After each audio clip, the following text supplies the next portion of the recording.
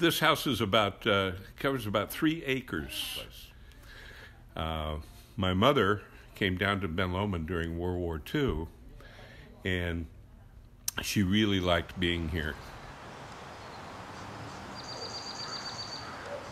So she came time to leave. She was staying with some friends, and she didn't want to, so she looked around for a place, and she found this property.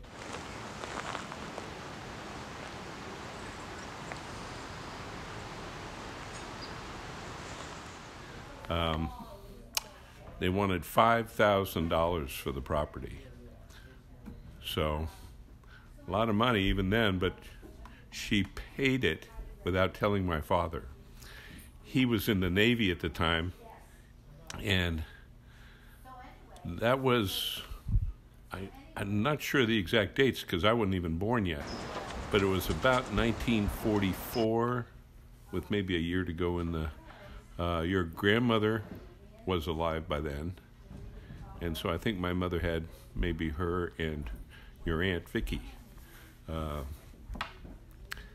The house is pretty much the way it was when she bought it, but the house has been stable, and now it's shared by your grandmother's family, and my sister Vicky and my brother Maury and myself.